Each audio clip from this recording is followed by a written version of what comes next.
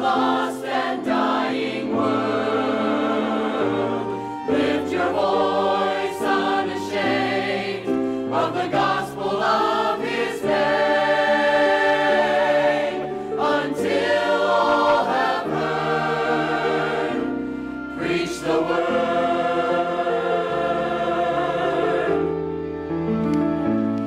Paul and Timothy are gone, but the letter still remains, and the mission that was written down calls out to us today.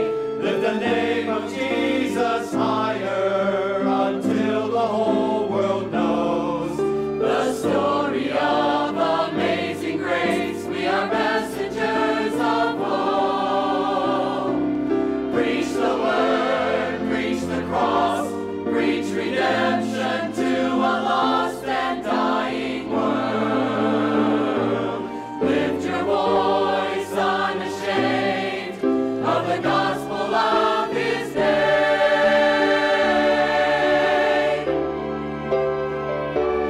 Preach the word, preach the cross, preach redemption to a lost and dying world. Lift your voice unashamed of the gospel of his name, until all have heard. Preach the word,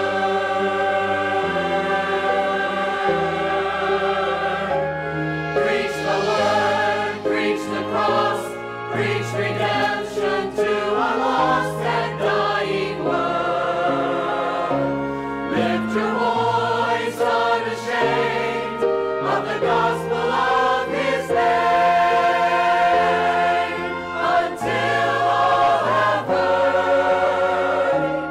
Preach the word, preach the word,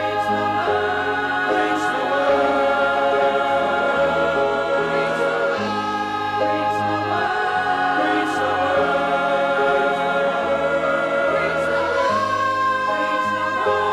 preach the word, preach the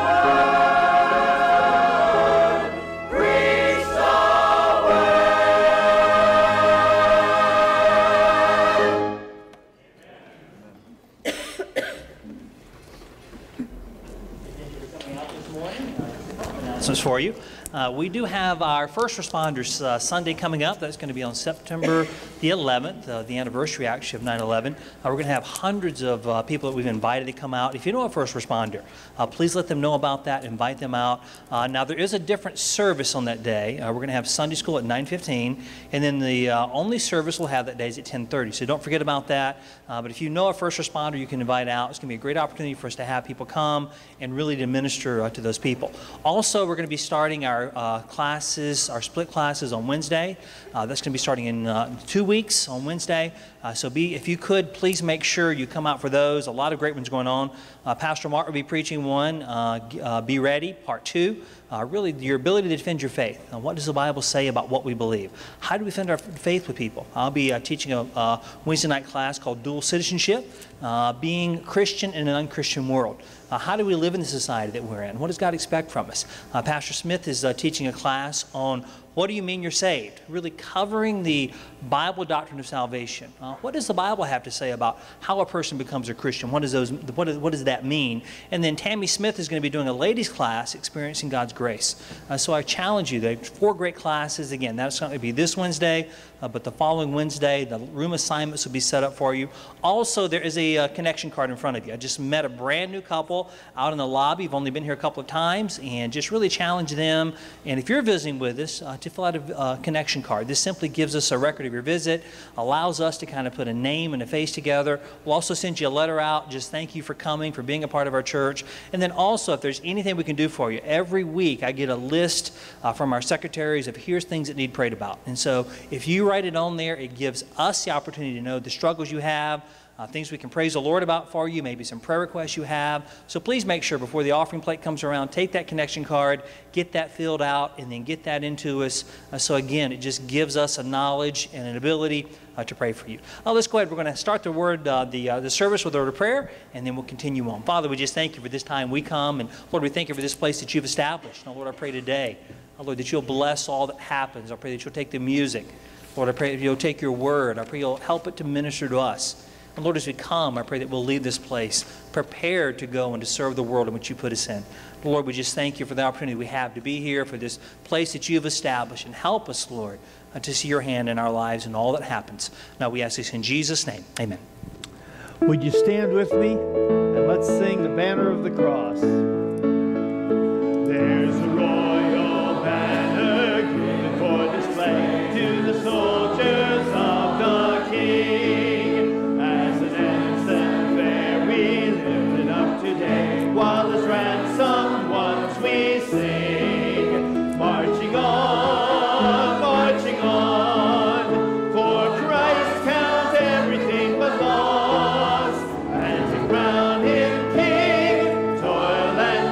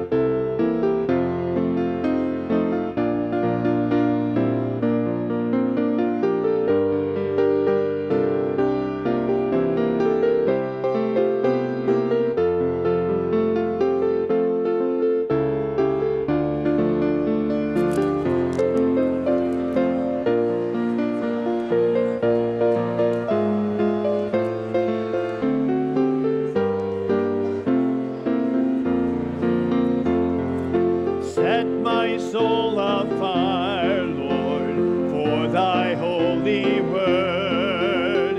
Burn it deep within me, let your voice be heard. Millions grope in darkness in this day and hour. I will be your witness, fill me with thy power. Set my soul afire, Lord, set my soul afire. Make my life a witness of thy saving power. Millions grope in darkness, waiting for thy word. Set my soul afire, Lord, set afire. Set my soul afire, Lord, for the lost in sin. Give to me a passion as I seek to win. Help me not to falter, never let me fail. Fill me with thy spirit, let thy will prevail. Set my soul afire, Lord, set my soul afire. Make my life a witness of thy saving power. Millions grope in darkness, waiting for thy word. Set my soul afire, Lord, set my soul afire. Set my soul afire, Lord, in my daily life. For too long I've wandered in this day of strife. Nothing else will matter but to live for thee.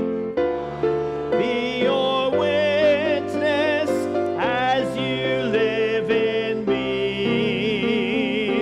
Set my soul afire, Lord, set my soul afire. Make my life a witness of thy saving power. Millions grope in darkness, waiting for thy word. Set my soul afire, Lord, set my soul afire.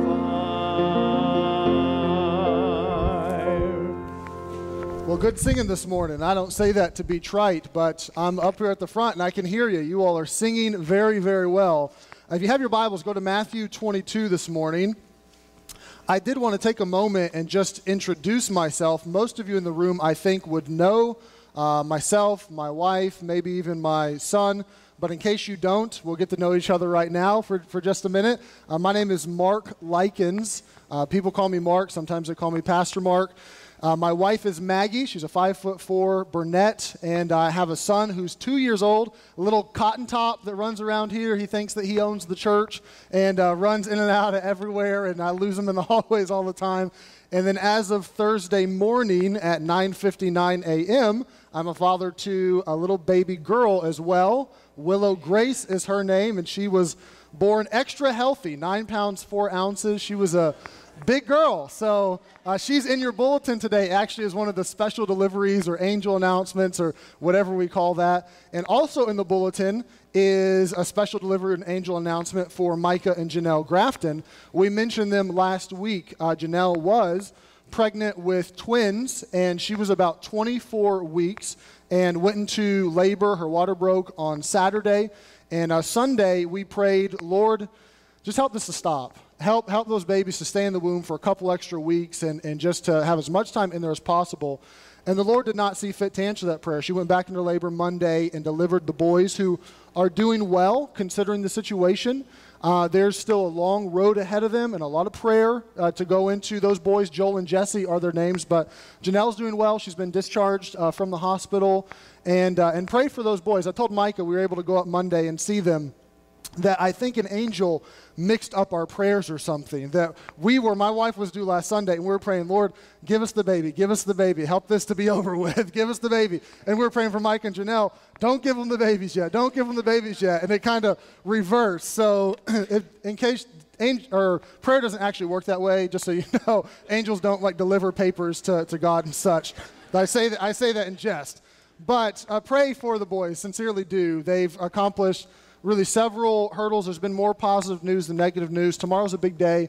They have a CT scan on the brains to try to ensure that there's not bleeding. So that's a big prayer request. That'll be a big hurdle for them to tackle tomorrow. So pray for those boys, Joel and Jesse, if you think about it throughout the week. Matthew 22 is where we're at. I'm going to start in verse 34, and we're going to read down to verse 40. Matthew 22 and verse 34, a pretty famous passage of Scripture. Verse 34 says this, "But when the Pharisees had heard that he, being Jesus, had put the Sadducees to silence, they were gathered together. Then one of them, which was a lawyer, asked him a question, tempting him and saying, 'Master, which is the great commandment in the law?' And Jesus said unto him, 'Thou shalt love the Lord thy God with all thy heart, with all thy soul, and with all thy mind. This is the first and the great commandment. And the second is like unto it. Thou shalt love thy neighbor as thyself. On these two commandments hang all the law and the prophets.'" Father, thank you for today. I thank you that we can come to church, that we can open your word. I praise you that we can give and worship in that way, that we can enjoy some singing, that we can praise you. Lord, I thank you for the truth that's found here in Matthew and really all throughout the Bible, to love you and to love our neighbors. I pray this morning as we try to unpack this concept of loving our neighbors, that you would speak to us, that you would work, that you would help, and that you would do a work in our hearts. Lord, we love you, and we thank you for it. In Jesus' name, amen.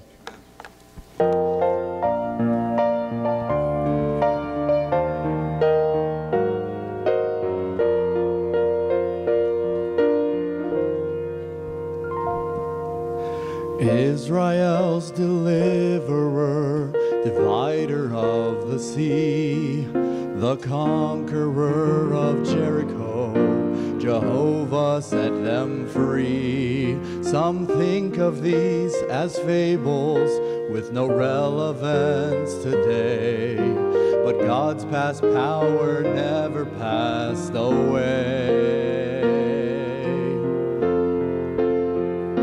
The great I am still is. The heavens and the earth are his. He's the merciful Almighty, forever holy. In everything we must remember this. The great I am still is.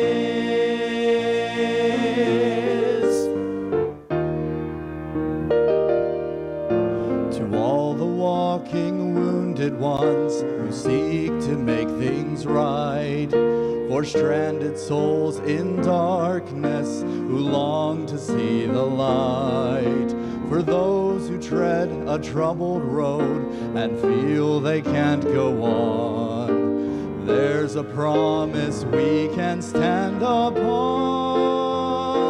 The great I am still is. The heavens and the earth are his. He's the merciful Almighty, forever holy. In everything we must remember this. The great I am still is.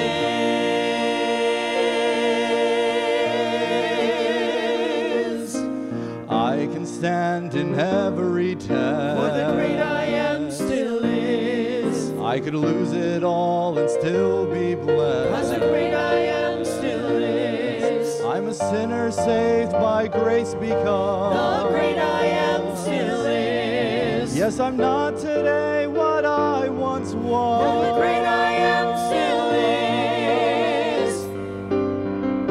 is. The great I am still is. The heavens and the earth are His. He's the merciful Almighty, forever holy. In everything we must remember this. The great I am still is. The merciful Almighty, forever holy. In everything we must remember this. The great I am still is.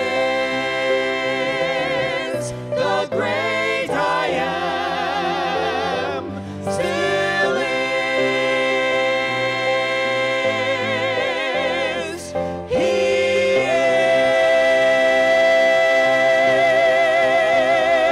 is.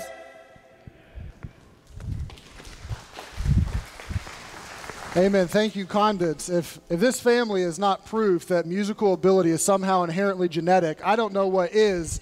I don't know if the Human Genome Project has discovered that inside of the genes yet, but thank you, Condits. They have more musical ability in their pinky finger than I have in my whole body. So thank you for putting it to use for the Lord. The command to love your neighbor is a unique command inside of Scripture. And this is for several reasons, but primarily this command is unique because the Bible explains it and references it often and gives us the context of what love your neighbor actually means. There are many commands in the Bible, especially in the Old Testament, that are listed, but you don't see them referenced or explained beyond just the command itself. To pull kind of an obscure one as an illustration, there's a command in the Old Testament not to seethe the kid in the mother's milk, basically saying don't cook the goat inside of its mother's milk. Now, I'm sure that there are some dietary reasons for what that would mean, but you don't see that command brought up again. You don't see Paul writing in the Gospels referencing don't, cook the goat in the mother's milk. The Jews did, they kind of extrapolated that and began to say, well, here's kind of what we think that means, and they would not mix meat and dairy. So if you were a Jew, then you can't have cheeseburgers, which is a very sad thought. And they even began to extrapolate it further, and eventually they had kitchens for the dairy and kitchens for the meat, where we'd keep the utensils separate, and they went on and on and on. But it probably would have been helpful for them if they would have had Paul or Luke or John weigh in and say, here's kind of what that really means. And when you come to the command to love your neighbor, you do get that. You get more than half a dozen times inside of the New Testament, Jesus and Paul and Mark and Matthew and Luke, and even James weighing in on, here's what this means. Here's what this looks like. When we talk about the command to love your neighbor, here is kind of some context for it. And today we're gonna launch from Matthew 22, but my goal today is to kind of lasso in all of these different passages that talk about loving your neighbor and boil them down to, here is what this means. Here is how this practically works itself out in our hearts and in our lives. We've been referring to today's event, I guess you could call it, in today's sermon for several weeks now, telling you we're going to have a You've Been Loved campaign, and just kind of prep your minds. You're going to come, you're going to get some homework, and we've been building some anticipation for this day, and many of you have wondered, what exactly does this mean? And if I was to put today in a nutshell, here is the nutshell I would give. There are several things that we want you to know, and there are several things, primarily one, that we want you to do. So here's what we want you to know. We want you to know, eliminate the bias, focus on the love, follow the thread. You say, what does that mean? You'll have to wait to find out. We'll talk about it in a moment. Then to do, we want to do random acts of love in our community and in our valley over the next 7 days. So before I get too far ahead of myself, let's jump back to Matthew 22 and kind of launch from this passage. We find in Matthew 22 that up until this point, Jesus has answered a barrage of questions from the Herodians, from the Sadducees, from the Pharisees. And the Pharisees kind of take a step back and they have this team huddle and they're trying to stump Jesus. They're trying to give him a question and kind of volley up to him a question that he doesn't know the answer to, hoping that he'll strike out. So they have this team meeting, and whether they elected this lawyer or whether the lawyer just kind of took it upon himself to have this one last hurrah to trick Jesus, this lawyer steps up to the plate. And when we say lawyer, we don't mean he was a lawyer in the modern context, like he studied the American Constitution and he litigated before a judge. If, in case you're wondering, the American Constitution actually hadn't been written at this point. That was almost 2,000 years to come. So it's not a modern lawyer. This lawyer is an expert in the Jewish law. He's an expert in the Old Testament. He knows all about the Torah. He knows about the commands. He knows love your neighbor. He knows love the Lord thy God with all your heart. This man is an expert. Probably he's a Pharisee. Probably this man has already memorized the first 5 books of the Bible, if not more.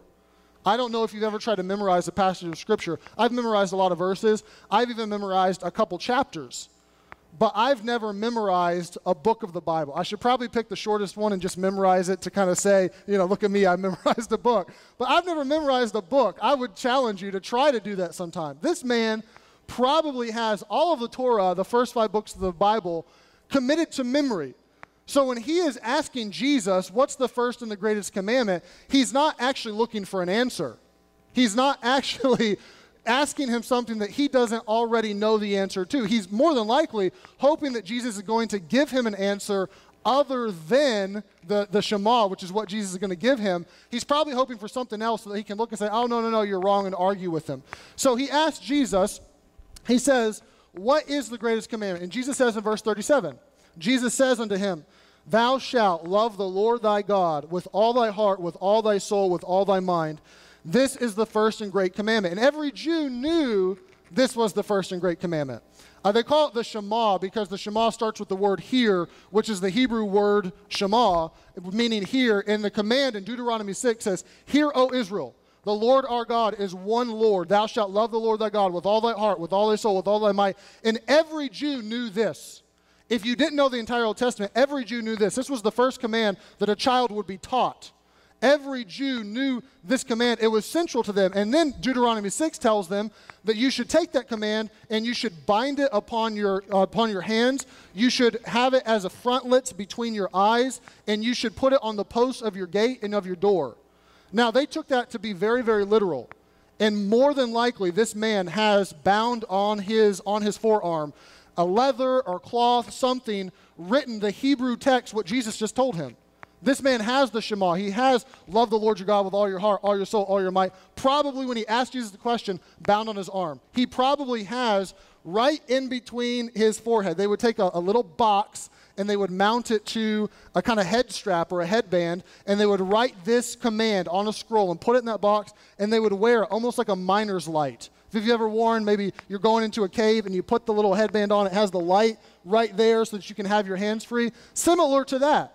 This man is asking Jesus this question, and the answer to the question is probably on his arm and in the middle of his forehead.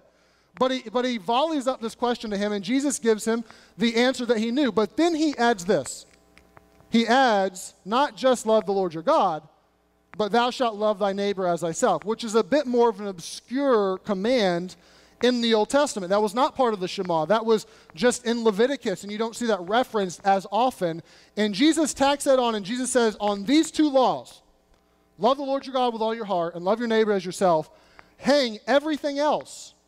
That all of the other commands, all of the other laws flow out of these 2. These 2 are of utmost importance. So when Jesus says, love your neighbor as yourself, what does he mean?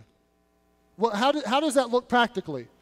What does that mean for us as modern American Christians? What does that mean to love your neighbor as yourself? There are 3 things that I think that this means as we kind of take a survey of what the Bible says about loving your neighbor. And the first is this: in order to love your neighbor, we must eliminate the bias. Eliminate the bias. James says in James 2, verses 8 and 9, he says, if ye fulfill the royal law according to the Scriptures. So James says, here's the royal law according to the Scripture. The royal law is, thou shalt love thy neighbor as thyself. He says, if you do that, you do well. But if ye have respect as unto persons, ye commit sin. and you're convinced of the law as transgressors. James is addressing a problem in the early church where the rich people in the church would kind of thumb their nose at the poor people in the church, and they would not fellowship with them. They would think less of them. They had an inherent bias towards those of a different economic status. You see this addressed often. Paul, he beats this drum time and time and time again as he writes different epistles, and he talks often about the Jew and Gentile bias, that the Jews have a bias towards the Gentiles because they're of a different ethnicity. They have a different bloodline. They have a bias because they're of a different religious sect, and the Jews have this bias built into them, and James is addressing this bias, and he's saying, don't tell me you love your neighbor and then thumb your nose at somebody that's worse off than you economically. Don't tell me you love your neighbor and then think less of somebody or treat somebody different because of their ethnicity or because of their gender or because of their religious background or because of how old they are, how poor they are, how healthy they are. He says it doesn't matter what it is, that true love your neighbor, loving your neighbor as yourself, has this context baked into it that you eliminate all of the bias, that there is no one that you don't love. And that's rooted in the fact that Jesus loves everyone, that Jesus died for everyone, Jesus loves everyone. So as little Christians, as little Christ, we are supposed to love everyone as well. There is no person on the planet, I don't care where you look, what they look like, what they say, what they act like, what they dress like, what they smell like, it doesn't matter. There is no person that Christ does not love, therefore we should love them as well. And James says, if you are not doing that, then you're sinning. He calls them to the carpet on it. He says, it's not just, oh, you should do that, it's you're wrong. You are sinning, you are transgressing the law, you are failing to keep the law because you're not loving them and you're not eliminating the bias. True love does not compare and contrast different people. True love sees everyone through the same filter. Christ died for them. Christ loves them, so I will love them as well. And if every person is worthy of Christ's shed blood, then tell me, by what criteria should they be excluded from our love? There is none. If Jesus was willing to love them and Jesus was willing to be extravagant with his love, then so should we. And I understand, I really, really do understand that your coworker sometimes is hard to love. I get that. I've had hard to love coworkers. I get that there's this unsavory neighborhood kid that you don't necessarily want to be around your kids and influencing them in the wrong way. I get that sometimes it's a little tougher to relate with somebody because you don't have the same social background or the same cultural background as them. I get that sometimes you see the homeless man and you want to be on the other side of the street so that you don't have to walk by him and you don't have to talk to him. I get that. It's built into us. We have these feelings, we have these inclinations, but that doesn't change the point that we are to love them.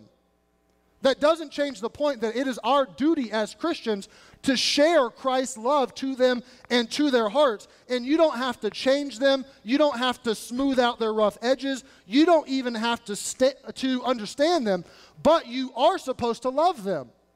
If Christ died for them, if he gave his life for them, then I dare say that they are worthy of our love, and who are we to think that we're a better judge of who gets love or not? If Jesus said everybody gets it, then we should share it as well. And true love, loving your neighbor as yourself, is going to eliminate bias to such a degree that it is non-existent. It's just not there. It's not even how you think. It's not even how you process information. It doesn't matter to you what they look like or what they act like or what they wear or if they go to your church or not. Really, if you're sitting under the sound of my voice and you have some sort of bias and it's your default mode to judge, to profile, to bias based off of ethnicity or religion or economic status or gender or whatever else you want to fill in the blank, I would give you one word: stop. Like literally, just stop. And if you need to ask for God's help with that, then okay, ask for his help with that, but stop. That's not okay. That is the complete antithesis of loving your neighbor. It's the opposite.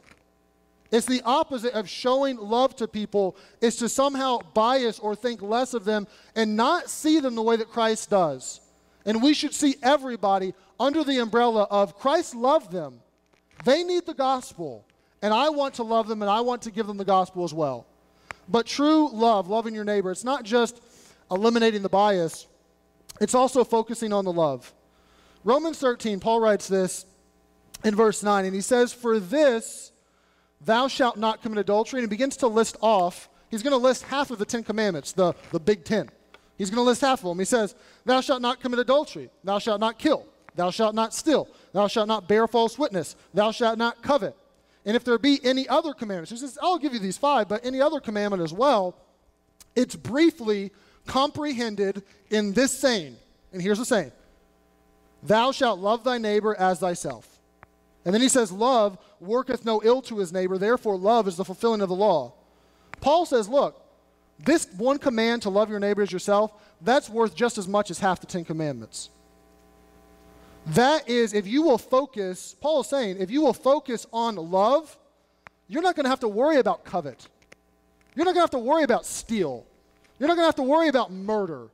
Because you're so focused on love, naturally the outflowing of love is that I'm not going to want to steal from them. I want to love them. I'm not going to want to covet what they have. I want to love them. I'm thankful if they have what they have. I'm not going to murder them or kill them because I love them. And Paul says if you would focus on that, just focus on the command to love, really the stars will kind of align and all the chips will fall into place and you'll have what you need. You just need to focus on loving your neighbor as yourself. He says something very, very similar in Galatians, probably even more pronounced. Galatians 5, he says, "For all of the law," all of it, is fulfilled in this one word, "Thou shalt love thy neighbor as thyself." He says you can boil it all down to this one command, to love your neighbor as yourself. And we've said that this week we're going to make this about having random acts of love, and we're going to give you a homework assignment of sorts. You probably saw when you came in the doors, there's a table there, and there's some cards. I don't know how many cards the early service took. I hope they left some cards for you. But there should be some cards there. If you got a bulletin today, there's an insert, and the insert has ideas on how you could show love to people. And they're just that. They're ideas. There's the top 10 easiest ideas. There's ideas for kids. There's ideas for families. There's ideas for adults. And it's anything from giving a bottle of water to your mailman all the way to getting some extravagant dinner and gifts and taking that to the children at the children's hospital or anything in between. So we are giving you this today, and we're saying, let's do some action. Let's be intentional about this. Let's have a homework assignment. But if our focus after today's sermon and after today is to just go do stuff, if our focus is on action rather than love, we've missed the point. The point is not just to do stuff. Anybody can be philanthropic. Anybody can donate. Anybody can help or lend a hand to somebody when they're broke down on the side of the road. But it's entirely different if you're loving them because Christ loved them and your action is flowing out of that love. Because here's the truth. This week we could give without loving. There were 2,500 little business cards, 2,500. And if all of those get taken and all of those get passed out, and we leave $5 at the ATM for the person behind us just to have a random $5, $5 more in your pocket, and we put a little love card with it, and they take it and get it. And we pay for the person behind us at the drive-thru, and we leave the drive-thru attendant with a love card and say, give this to the car behind me. If we do all of that, and we do 2,500 random acts of love this week in our valley, I think that will make an impact. I think that will be good. But if our focus is just, we have a quota, we have to get 2,500 random acts of love in, that's our goal, that's our homework assignment, let me just check it off, then we've missed the point of today. The point of today is not do, the point is love, because you can give without loving, but you cannot love without giving. When you're focused on love, the natural outflow of love is I'm going to give. I'm going to help. I'm going to want the best for that person. My daughter was just born, I mentioned this earlier, a Thursday. And those of you that are parents, you know, it is just so amazing and pronounced how much love you just instantaneously have. And I already have an inherent danger as a modern American who's spoiled to death to spoil my daughter because I want to give to her because I already love her even though she's just a couple days old. But when we really love, Giving is natural. Giving is easy. Giving is not a checklist. Giving is not something that we're just doing this week for the next 7 days on we're going to Love the Valley week. It's something that will happen in September and in October and in Thanksgiving. You may give some family that doesn't have very much. You may go give them your Thanksgiving meal or invite them over to your house. You may decide with your kids that, you know what, we're not going to have a big Christmas this year. We're going to spoil somebody else, and we're going to love someone that doesn't have very much. This will begin to work itself out naturally in your life, and you don't need a business card or a little list inside of your bulletin to do that. And I'm thankful for the cards. I'm thankful for the list. But when you love, giving and action takes place naturally. David Livingstone, English missionary to Africa, said, "Sympathy is no substitute for action." And I agree with David Livingstone, but I would say this: love is. Love's a substitute for action. As a matter of fact, love eats action's lunch all day long. Because when you love, action is baked into it. You're not just acting, there's more to it than that. And today, if we walk out of here thinking, I need to go do, we've missed it. We need to go love. We need to love Him first, and that will produce love inside of our hearts that we should spread to other people. Love is where it's at. That's the focus of today. It's to wrap our arms and wrap our minds around this idea of let's love people. Let's eliminate the bias, yes, but let's focus on the love, yes. And then I would say this lastly, we need to follow the thread.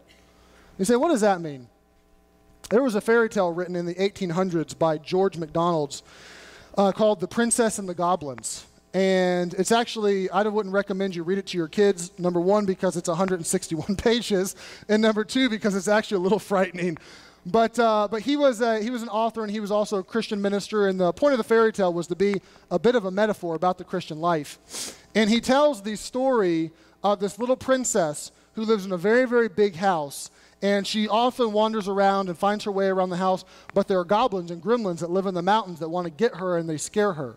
So she's wandering around her house one day, and she somehow finds her way up into the uttermost room of the house, the attic, and there lives her fairy grandmother.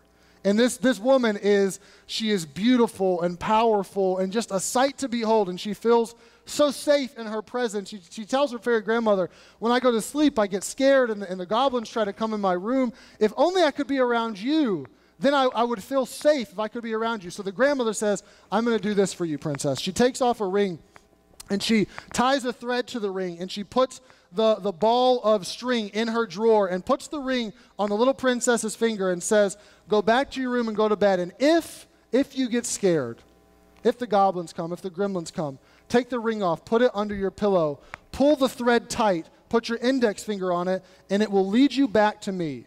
She says, but know that it may take you to me in a roundabout way.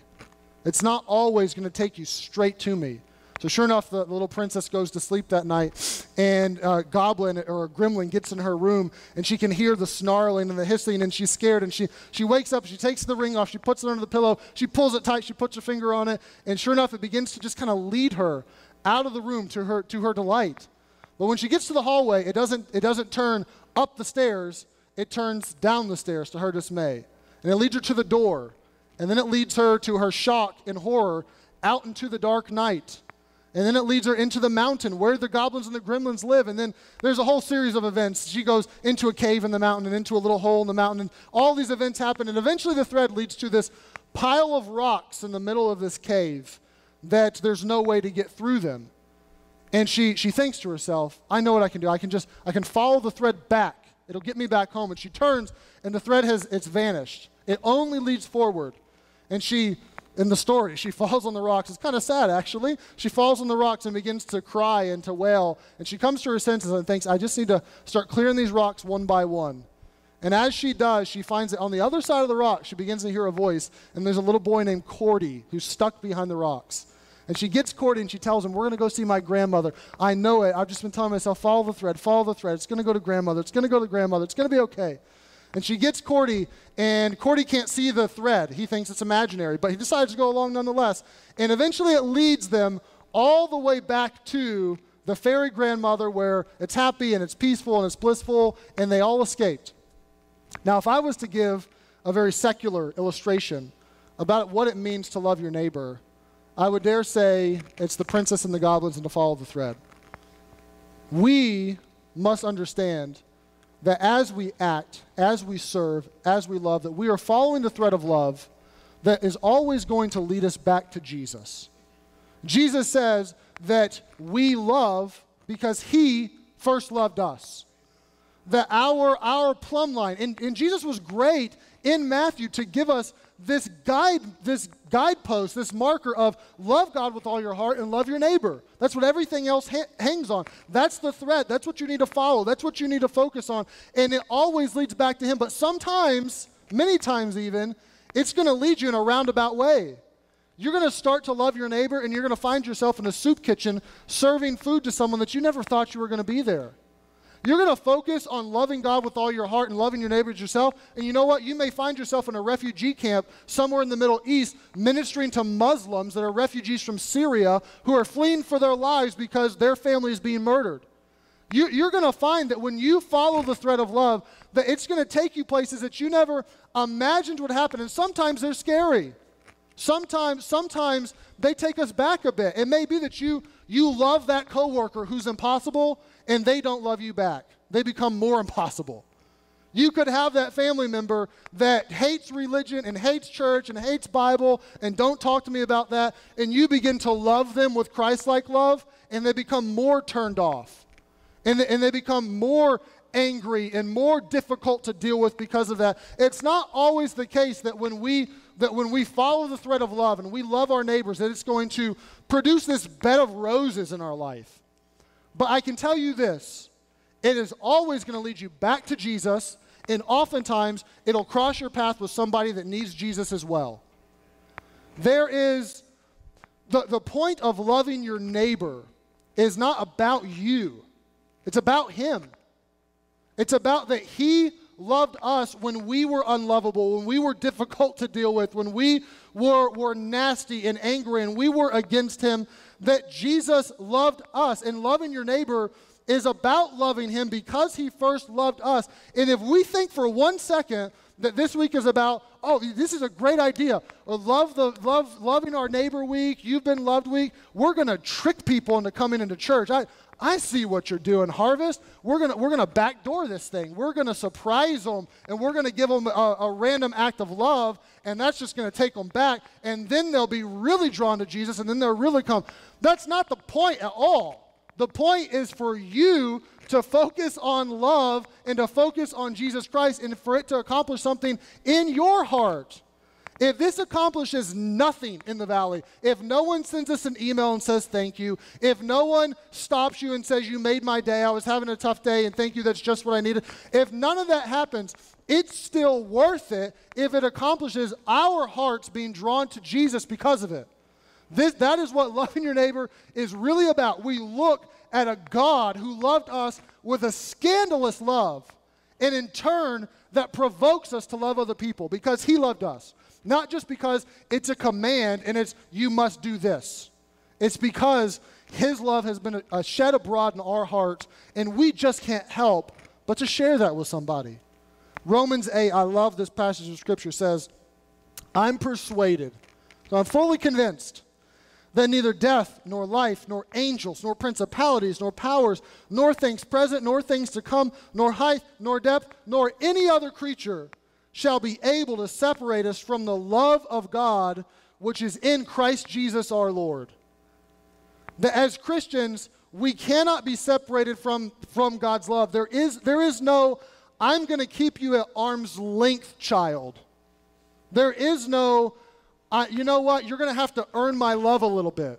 Nothing can separate us. And we should be so joined to love that it should be part of our Christian DNA. It should be part of who we are and what we do, that we know God loves me, I can't be separated from it, and I'm going to love other people because of that. I want them to experience what true love is all about. And true love is only produced in a spiritual way. It is one of the fruits of the Spirit. Love, joy, peace, long-suffering. Love is one of those fruits that can only truly be embraced when it is in a spiritual way from the Spirit of God in light of what Jesus has done in our hearts and lives. So what does love your neighbor really mean? First, it means we eliminate the bias. There is no filter on who we love and who we do not love. There is no criteria that we judge people by, and we exclude them, and we look at them, and we profile. That's trash. It eliminates all bias. But it also, you focus on the love. It's not about action, because love produces action. It's not about doing, it's not about fulfilling the commandment. It's not about being good little boys or girls or good little Christians or good little church members. It's about focusing on love, that I want this to be accomplished in my heart. And it's also about tracing the thread. That understand that all of this leads to Jesus. He is our example. He loved us first. He loves us beyond what we could dare to dream. And it may not always be a bed of roses loving our neighbors, but it does always lead us to Him and to other people that oftentimes need Him. So when Jesus said, love your neighbor as yourself, that was a startling command. And Jesus unpacks that in several other places. He says in Matthew 5, he tells those that are gathered together, he says, look, you've heard that it had been said, thou shalt love thy neighbor. He says, you know that's been said. And you've heard that it had been said, thou shalt hate thine enemy. He says, I say unto you, love your neighbor, yes, but love them that hate you. Bless them that persecute you. Pray for them that despitefully use you. And I just paraphrase that. But he said, look, it's not just about loving your neighbor. And the crowd's they're a bit taken back. They said, what do you mean love our enemies? What do you mean pray for those that use us and persecute us? And Jesus says this to them. I want to read it to you. Jesus says to them in Matthew chapter 25.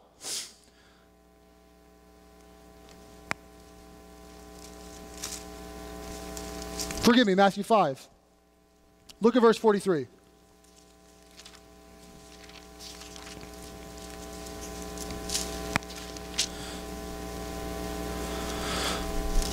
Jesus says, you've heard that it has been said, love your neighbor and hate thine enemy. But I say unto you, love your enemies, bless them that curse you, do good to them that hate you, and pray for them which despitefully use you and persecute you. And then he says in verse 46, after they're a bit taken back, for if ye love them which love you, what reward have ye? Do not even the publicans the same? If you salute your brethren only, what more than others? Do not even the publicans so? Jesus says, look, I'm gonna flip this on its head for a second. So you're telling me you love the people that love you? Congratulations. You want a cookie? Like, what's the big deal? Anybody does that. The publicans do that. The tax collectors do that. That's easy. If we all have people that are nice to us or give to us or they love us and we want to love them back, he says, that's no big deal. He says, but true love, loving your neighbor, it's not love your neighbor and hate your enemy. It's there is no enemy. Everyone is my neighbor. This is what the account in Luke says when the person asks him, Jesus says, love your neighbor as yourself. And they say, well, Jesus, who is my neighbor? And Jesus gives the story of the Good Samaritan. And he says, everybody's your neighbor. That this is not about we're going to be selective and have bias and we're going to choose and we're just going to try to love the people that love us. This is we're going to love everybody and do our best to show it to everyone because Christ loved us. And loving your neighbor, there are no exclusions. It is not literally, and I think we know this, it is not literally the person next door to me. It's not the person sitting in the pew next to you, although it is. It's everyone. It is the person next door and the person in the pew and the person halfway around the world. It's loving everyone, eliminating our bias, focusing on the love, and following the thread and understanding this always leads back to Jesus.